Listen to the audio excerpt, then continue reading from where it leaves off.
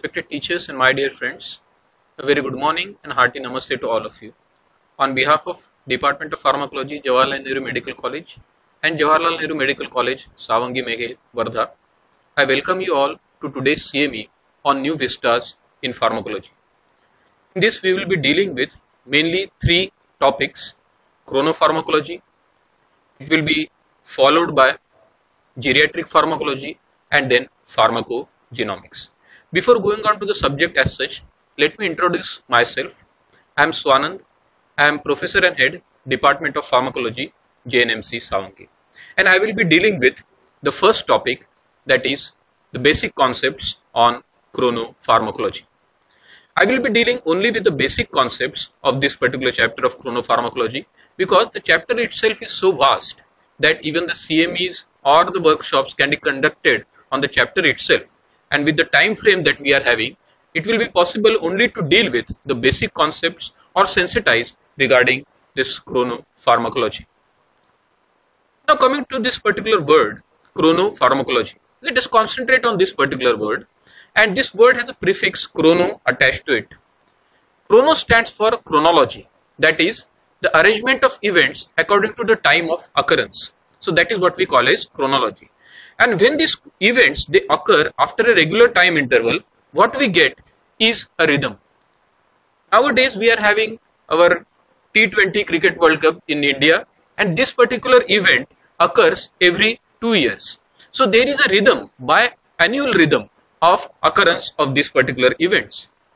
Like this event, there are certain events which occur chronologically or in rhythm in the biology, and such a field we called it as chronobiology. So what is chronobiology? Chronobiology is a science dealing with the phenomena of rhythmicity in living organisms. As we have rhythmicity in some of the things which are there in the society, so as we have the rhythmicity in the living organisms, and that we call it as the chronobiology. Now in medicine, in the modern medicine, there are mainly three disciplines that take into account the influence of time, namely chronophysiology, chronopathology and chronopharmacology. Obviously, today we will be dealing with this chronopharmacology, which is the third part. Now how will we define the chronopharmacology? If we see the books and see various definitions of chronopharmacology, this is what we get as a definition of chronopharmacology. Let us try to see the definition. Though the definition appears long, we will try to shorten it in later of the slides. This is how the definition goes. It is the study of rhythmic, predictable in-time differences in the effects and or pharmacokinetics of the drugs, both in experimental animals and in men. It investigates the effects or side effects of a drug upon temporal changes in biological functions or the symptoms of a disease, as well as a drug effects as a function of biological timing.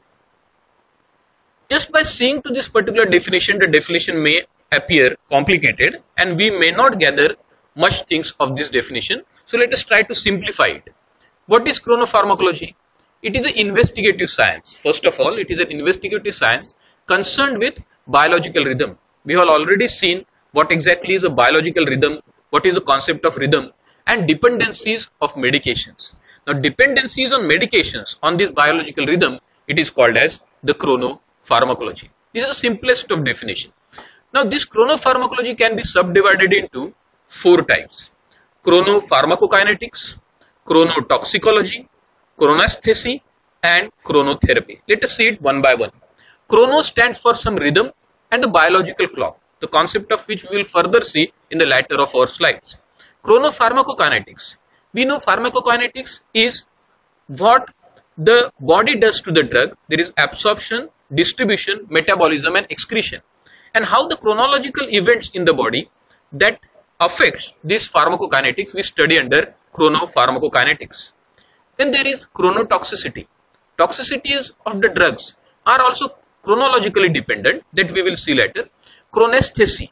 Chronesthesia is a branch of chronopharmacology which deals with dosing schedule of the drugs according to the biological clock, according to the biological rhythm. And lastly, chronotherapy. It is a broader concept, that is a whole therapy of a particular disease depending on the chronological sequence of that disease or the rhythm, biological rhythm that is being followed by that particular disease. Now coming to this particular word biological rhythm, which we are like saying again and again, this biological rhythm or biological clock, let us try to simplify it and let us try to understand it better. Some events occurring in the body of the living being over a particular time interval. So let us take an example other than the human system. Let us suppose take the example of flowers. These are the beautiful flowers of the night queen or the night lily, which will blossom only at night. So it will not blossom in the morning or the daytime. It will blossom only at night and it will emit a very sweet fragrance. Similarly, the fruits. Nowadays it is summer here in India and this is the season for mangoes. And mangoes will appear on the trees only during the summers, not in the winters. And this experiment was carried out that the mango tree was kept in a very controlled atmosphere, giving it the temperature similar to that of summers, and it was seen whether it will grow mangoes for the whole year. But it doesn't happen. It will have the mangoes only during the summer seasons, because there is a biological clock already set inside that particular mango tree. Similarly, in the human body, we do sleep at night, and this is a biological clock already set up inside our body. And the experiments were done in this also, that a human being is kept in a very controlled atmosphere in a particular room where the person is not knowing what is there outside, whether it is night or day. And the person sleeps only at that time when there is night outside. And so there is a biological clock already set in. So many times we have the jet lags when we move on from one country to other, where there is a difference of more than 12 hours or so. So this is the biological rhythm or biological clock which is already there in the body. There is one saying by Saint Kabir. He was a very big saint in India. What he said in his own words, "Dhire dhire re mana, dhire sab kuch hoye, mali siche shau bada, rut aaye phal hoye." What this means is, be patient, O my mind. Everything happens at its own time. If you add gallons of water to a tree, the tree will bear the fruits only when the season comes.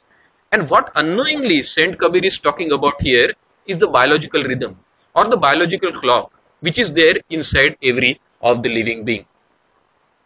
So the biological clock or the whole system is like an orchestra.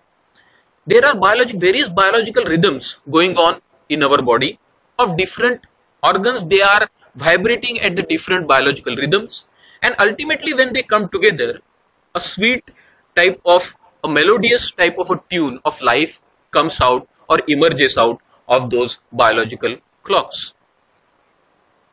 There are different types of biological rhythms. Now slowly we are moving ahead into the core of this subject of chronopharmacology. Biological rhythms. There are mainly three types of biological rhythms. We will see. The three types are short periods, medium periods and long periods. Now in the short periods, the period of rhythm is in seconds. For example, let us give a very basic example, that is in the high frequency oscillations of electrocardiogram or electroencephalogram.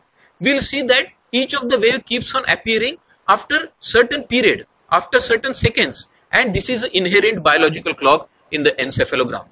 In the medium periods, we have a period of 30 minutes to 20 hours. We call it ultradian, that is sleep staging, pulsatile hormone secretions. All the hormones are secreted in a pulsatile manner, and that is what we call as ultradian.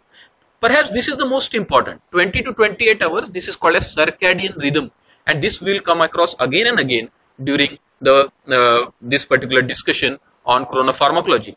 It is in most biological functions. What are these? That we will see in the coming of the slides. In the longer period, we have week. We call it circaseptron, like work rest routine, and month we have circamensual. And the very important example of this particular thing is a menstrual cycle, which occurs in monthly. So it has a monthly rhythm, and it has to go like that. Or if it is disturbed, we call it as pathological. Or in the year, we call it as circannual. But what is the most important thing we saw? It is the circadian rhythm, which will help us in the therapeutics. Now let us take an example. Basic and the most simple example we are taking, that is of the blood pressure rhythm. Let us see how the rhythm of the blood pressure is there in our body. Generally we say that the normal blood pressure is 120 by 80. But it doesn't remain 120 by 80 throughout the day or night. This is how it shifts. That is, during the night, say from 12 o'clock onwards, till 2 a.m. it goes on increasing. It is very less, then goes on increasing up to 8 a.m. Then there is bit of a decrease. Then after 2 p.m. it again goes on increasing up to 8 p.m. and after 8 p.m. it again goes on decreasing up to about the 2 a.m. So this is how this particular wave or the blood pressure rhythm goes inside the body. Now this is perhaps the most important slide in today's presentation, peak time functions. As we have seen that the blood pressure peaks at certain hours and goes down at certain hours. Similarly, there are functions which occur at peak at a certain hours. Let us see one by one. Now during the sleep, that is from midnight to about 6 a.m., these are the functions which go on in the body. Arterial natriuretic peptide synthesis, growth hormone synthesis, lymphocytes, THS synthesis, prolactin, eosinophils function, melatonin function, ACTH, FSH and LH secretions, they go on from midnight to 6 a.m. And now from 6 a.m. to noon, when we are a bit awake, right, what happens? There is a release of cortisol, catecholamine, blood pressure tends to go up a bit, then plasma renin activity there, blood viscosity increases. Then at the time from noon to 6 p.m. when we are most active, there is synthesis of hemoglobin, the airway patency is more here and the insulin secretion occurs. And when we are retiring, that is from same 6 p.m. to about midnight, what happens? There is cholesterol synthesis, there is diuresis, peripheral blood flow in the forearms is more, gastric acid secretion, it is more during after near to the midnight, and calcitonin gene related peptide, the action is more during the midnight, WBC actions is more or the synthesis is more during the midnight. As we have peak times for various parameters in the body, we have the disease rhythm also, which varies according to the time of the day. Let us see from 6 p.m. Suppose we have this particular disease of perforated peptic ulcer, the cases are more seen near 6 p.m. And again, the pain of osteoarthritis is more during the 6 p.m. Stomach acid secretion is more as we approach the midnight. Stroke due to the hemorrhage is more towards the midnight. Ulcer crisis just after the midnight. Asthma crisis, as you can see, are most common during 3 a.m. There is rapid rise of blood pressure and angina attacks more during the 6 a.m. So if you see, this is proved beyond doubt that most of the angina patients, they get admitted to the hospitals in the early hours, that is 6 to 7 a.m. Then pain in the rheumatoid arthritis, more in the morning, that is being experienced by the people suffering from rheumatoid arthritis. Nasal symptoms and allergy during the 6 a.m. or so. And the stroke due to clot formation is more towards the noon, that is 12 o'clock in the afternoon. And overall each time is from noon to 6 p.m. What are the implications of this? Implications to know that what is the rhythm, implications to know how the disease behave during the whole day. What are these implications? The advantages are the time of administration of the drugs. Now using this, we can judge that which time we have to chronesthesia, that we have seen, which time the drug has to be administered. So we are moving to, now we have come to the core of this particular topic, that is the chronopharmacology and the applied chronopharmacology. How we will apply all this knowledge for the therapeutics and for the chronopharmacology. So applied chronopharmacology, let us see system wise. Let us first take the endocrine system. Let us take a scenario, corticosteroids. We say that once daily morning dose of corticosteroids minimizes the risk of adrenal separation and other side effects. And generally we administered the cortisol or corticosteroids in the morning hour, that is generally 8 a.m. or so. What is the reason for this? Let us see this particular thing. As we can see here, see this very carefully, that here the adrenocorticotropic hormone is released towards the morning. Now what is the function of adrenocorticotropic hormone? It will act on, adrenocorticotropic hormone will act on the adrenal cortex to release the cortisol. So this is what happens. This graph shows that during 6 a.m. or so, there is a peak of cortisol in the body, and when there is a peak of cortisol in the body, there is the negative feedback mechanism, and due to the negative feedback mechanism, you can see towards 8 am or so, this level of the cortisol, this green shows the level of the cortisol normally in the body goes down. So when you want to administer the drug here, so that what will happen, the level of the cortisol in the body at any time will not go beyond the physiological levels. It will not go beyond the physiological levels. Suppose you administer the drug here somewhere, then it will go beyond the physiological levels, and if it goes beyond the physiological levels, then what will happen, there will be so much of negative feedback that there is adrenal corticotropic atrophy that will be occurring, and that's why we give. So chronopharmacology tells us that when to administer the cortisol or the corticosteroids. So these are given, see, at around 8 am we give, where the cortisol levels in the body are going on decreasing. Do we give the corticosteroids only early in the morning? There is one indication where we give, in the case of adrenal hypoplasia, bedtime corticosteroids are given. Because when we give the bedtime corticosteroids, we know for a bit period of time it will go high, but due to the negative feedback mechanism, again the release of the cortisol from the body will decrease, and this particular thing is utilized more in the case of congenital adrenal hyperplasia. Continuing with the endocrine system, in the case of Addison's disease, as we know, there is hypofunction of the adrenal cortex or adrenal gland. And what happens? We want to give the corticosteroids, but how? We have to give them according to the diurnal variations which are there of the corticosteroids. So what we do? Asymmetrical morning high and late afternoon low doses of corticosteroids substitution best corrects the fatigue and abnormal circadian time structure, because we are administering the corticosteroids according to the biological rhythm in the case of this Addison's disease. So studying of the circadian rhythm, so studying of the rhythms in the body helps us to increase the effectiveness of our therapy.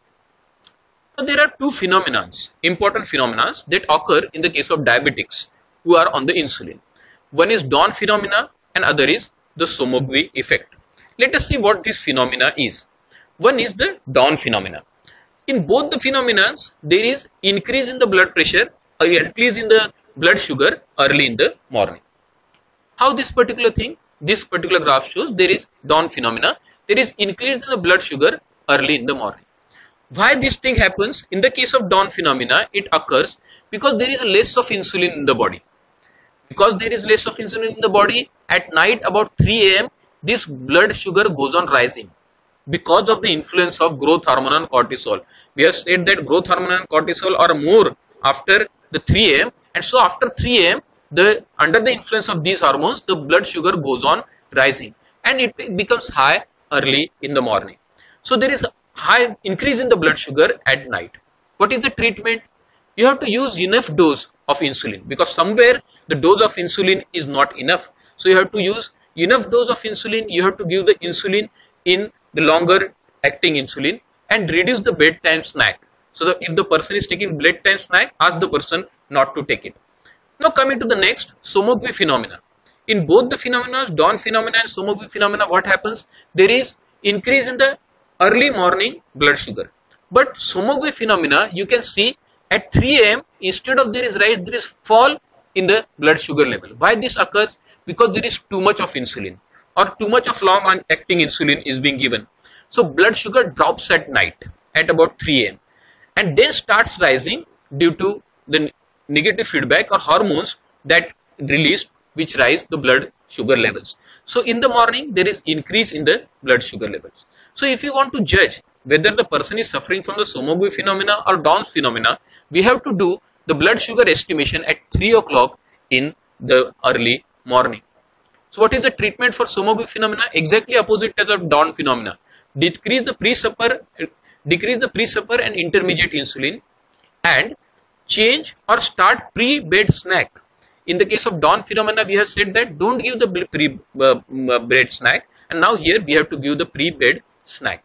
So this is how knowing the rhythmicity in the body, knowing the rhythmicity of the blood glucose levels in the body helps us to optimize the therapy for diabetes. Continuing with the endocrine system, there is one more thing. Use of ADH, anti-diuretic hormone. We generally use this in the case of the children who has the bedwetting phenomena, nocturia in the adults, or children who are continuously bedwetting even after certain age group. So when it is to be given, bedtime ADH analog dosing must be given to decrease the bedwetting in children and nocturia in adults. So it should be given at the bedtime and not in the morning or so. Let us change the over from endocrine system to CVS. Myocardial infarction, one of the important, very important, significant diseases in cardiovascular system. Acute cardiac arrest, transient myocardial ischemia. Onset is seen early in the morning. Early in the morning, about 6 o'clock or 7 o'clock, the patients with myocardial infarctions, more number of patients of the myocardial infarction get admitted to the hospitals. Why this is so? So the reason why, because there is a release of catecholamines, there is a release of cortisol, increase in the platelet aggregation, vascular tone, and heart rate surge early in the morning, and all this leads to the precipitation of myocardial infarction. Let us see how. In the morning hours, what happens? Increase in the plasma norepinephrine, cortisol, and renin activity. Then there is increased sympathetic tone.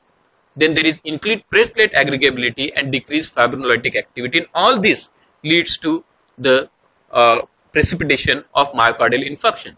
So what is applied chronopharmacology for that in the case of CVS? So what is our objective? Is to deliver the drug in high concentrations during the great need. And where is the great need? The great need is during the morning hours. So all these drugs, let it be SC inhibitors, nifedipine, amlodipine, all these drugs are administered at night. So if you administered these drugs at night, the peak levels of the drugs will be reached only during the morning, where the body has more tendency of getting precipitated into myocardial infarction, and this will help us more. Further, the first chronotherapeutic therapy for hypertension and angina pectoris was found out in the form of verapamil. How it is? The drug delivery matches the circadian pattern of blood pressure. We have already seen what is the circadian pattern of blood pressure, how the waves of the blood pressure are there in the body throughout the day, and accordingly we will administer the verapamil. Further, now coming to very important thing, as what chronopharmacology has given us, it has made a paradigm shift in the dosing of one of the very frequently used drug, that is HMG-CoA reductase inhibitors. We know HMG 3-hydroxy-3-methyl glutaryl coenzyme A, and these are hypolipidemic drugs, are used very commonly as hypolipidemic drugs. What was there in the beginning? When they were introduced in the market, what was said? The morning doses was recommended. It was recommended that if you want to decrease the lipid levels in the body, take these 3 HMG-CoA reductase inhibitors in the morning. But when we studied chronopharmacology, what we came to know that cholesterol synthesis is maximum during 6 p.m. onwards, and where we are recommended to take these drugs early in the morning. So by the time there is increase in the cholesterol in the body, the levels of the drugs in the body are decreased. So there is paradigm shift after knowing this chronopharmacological aspect. Now what we say, this strategy was re-evaluated after the discovery of the circadian rhythm of cholesterol biosynthesis, in which higher rates of cholesterol intake and hepatic cholesterogenesis occur during the evening hours and even in the fasting state. This is very important. And so, except atorvastatin, all the statins, simvastatin and all, reduced inhibitors, which is HMG-CoA reductase inhibitors, are administered between the evening meals and the sleep. Why atorvastatin is not? Because atorvastatin has a long half-life. So its duration of action is long. So even if you take in the morning, the duration of the action remains for around 24 hours. So except for atorvastatin, all other drugs which were previously said that we should be given in the morning, now we say after knowing the chronopharmacology that these should be given during the meals and the evening meals and the sleep. Going further, in CVS, bedtime and not the morning aspirin dosing is best for preventing the pregnancy-induced hypertension and preeclampsia. That is also scientifically proved. Now coming to the respiratory system. So we have seen endocrine system, we have seen cardiovascular system. Now coming to the respiratory system. Asthma is one of the very commonest disease. I have taken only the commonest disease just to sensitize you regarding the chronopharmacology, since the topic deals with only basic aspects of chronopharmacology. Asthma is the most common disease with the largest circadian variation. How this is? Because asthma has such a striking circadian variation, several types of chronotherapy has been tried in asthma. Let us first see what is the circadian variations. Now, in the case of asthma or in the case of any of the things related to the respiratory system like sneezing, nasal congestion, rhinorrhea, nasal pruritus, the peak occurs early in the morning, that is 6 o'clock. Can you see the peak is appearing early in the morning for all these sneezing, nasal congestion, rhinorrhea and nasal pruritus. The asthma is not different from this. You can see the cases of asthma, the number of cases of asthma encountered most at about 6 o'clock or 7 o'clock. After that, they go on decreasing. So, the day and night pattern, the asthmatic attacks are precipitated or status asthmaticus is precipitated more during 6 o'clock early in the morning or 7 o'clock. So, what is done? To prevent this, what is done is a single daily dose of inhaled corticosteroids. We all know that inhaled corticosteroids, budesonide, these are used for the treatment of the bronchial asthma, are when administered at 5:30 p.m. Why 5:30 p.m.? Because during that hour, from 3 o'clock onwards to up to 6 o'clock in the evening, there is lots of activity that we are doing. And because of this, we are getting exposed to the allergens and other things. So when administered at 5:30 p.m. rather than 8 a.m. was nearly as effective as 4 doses a day. So if you administer these corticosteroids at 5:30 p.m., that you may not need 4 doses a day when you are doing like this. Oral prednisolone has been shown to be much effective in improving several features in the nocturnal asthma and had response to the standard dose of inhaled beta-2 agonist when administered at about 3 p.m. rather than 8 a.m. So the take-home message is, if you want to treat the asthma successfully, try to administer the drug towards the evening, because the tendency of body of landing into the asthma is more in the morning. So by the time the drug reaches peak in the body has the tendency of causing the asthmatic attack, and so that particular tendency of the body is suppressed. So this is what chronopharmacology gives us of the administration of the drug. Now there is a breakthrough that is in the form of Theo24, use of time release formulation of theophylline, achieved a therapeutic drug concentration during the night and avoided toxic levels during the day. So during the day we hardly want it. We want it towards the evening, towards the night, and so there is one Theo24 which is there. It is a theophylline which is time released formulation. So it will decrease the toxicity, because we have seen theophylline is one of the very toxic drugs with the pharmacologist. So it decreases toxicity and increases its effectiveness. Now coming to the autoimmune disease, we have seen the endocrine things, we have seen the CVS, we have seen the RS, and now coming to the autoimmune diseases. We know arthritis, one of the autoimmune diseases, which is in which cyclooxygenase 2 inhibitors, celecoxib, rexacoxib, these are the drugs which are very effectively used for osteoarthritis. Symptoms when taken in the evening, better results are obtained the rheumatoid arthritis when the part of the dose is taken in the morning. Why rheumatoid arthritis in the morning? See this particular thing, disease rhythm. When we see the disease rhythm, rheumatoid arthritis pain, see the pain of rheumatoid arthritis occurs more during the morning hours, during 6 a.m. to 7 a.m. We see that rheumatoid arthritis people complain of more stiffness of the joint, more pain in the joint during the morning hours. So one of the doses should always be in the morning if you want to take it for rheumatoid arthritis. And converse, if you want to take it for osteoarthritis, then your dosing schedule should be at about 6 p.m. at around 6 p.m. during the evening, because most of the osteoarthritis pains, they occurs more during the evening. So this is how, by knowing the chronopharmacology, by knowing the rhythm of the diseases occurring in the body, we can adjust the dose and the timing of the dose.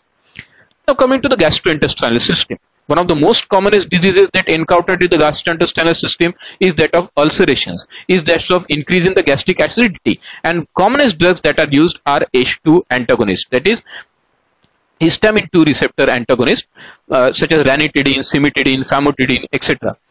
In the past, when they were introduced in the market, when they administered, what they said that it has to be administered at regular intervals round the clock. on the basis of pharmacokinetic properties. They said that round the clock we want this particular thing, they had to be administered 4 times a day, even some 6 times a day or something like that when they were administered.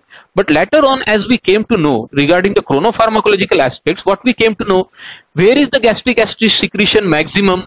It is maximum towards the midnight, right? So if you want to suppress that particular maximum gastric acid secretion, which is the culprit for causing the gastric ulceration, we have to give the drug somewhere here so that it will act more during when the gastric acid secretion is maximum in the body. So what we know now, maximal acid secretion, peptic ulcer disease, pain and perforation of gastric acid and duodenal ulcers are more common at night. So administration of these drugs at bedtime is more effective. So the most effective thing is when it is administered at the bedtime and not round the clock, because using the round the clock, again what it will do, it will increase the toxic effects also. We want to at the time reduce the toxic effects and increase the efficacy of these drugs. So nocturnal administration not only reduces acid secretion more effectively, but also promotes ulcer healing and reduces ulcer reoccurrence, and this is proved beyond doubt. That's why it is said that whenever you want to treat the gastric ulcers, this dosing schedule of these drugs should be there towards the night. Now coming to CNS, we have almost touched all the aspects, we have almost touched all the systems, and we have seen what is the importance of knowing the chronopharmacology in these systems. Coming to the CNS, chlorpromazine should be most effective in producing the sedative and antipsychotic effects when administered at midnight and immediately after rising respectively. So this particular thing, chlorpromazine, should be administered near to the midnight to provide the highest effect. For haloperidol administration in the evening should be best for obtaining either sedative or antipsychotic effect. So haloperidol should be administered in the evening. So all these things, by knowing the biological rhythm in the body, we come to know that what type of drug should be given at which time of the day to increase the efficacy. So we have seen number of common diseases. We have seen the diseases of the endocrine system, diseases of CVS, diseases of RS, diseases of immune system. We have seen the disease of CNS, some of the diseases we have touched about the CNS, and we have seen that how chronopharmacology has helped us in timing the administration of the drug. So what is there? We want to time the administration of the drug. But this is not all. We have to get certain more thing out of knowing the chronopharmacology. Why itself is the disease occurring? Why we want to take this particular drugs during the time that is being required or according to biological rhythm? There is somewhere the biological rhythm in the body is getting disturbed, because our rhythm in the body nowadays, there is stress and strain, we have to work at odd hours and all, and so biological rhythm is getting disturbed. Our biological rhythm many a times is not in the rhythm with the atmosphere, it is not in the rhythm with the cosmic rhythm. So what is important is to keep our body in such a way that it will always remain in the cosmic rhythm. The more you remain in the cosmic rhythm, the more chances of leading a healthy life. So this is the take home message. Obviously the take home message is also this, that you will have to use the drugs at a proper time to increase its efficacy and decrease its toxicity.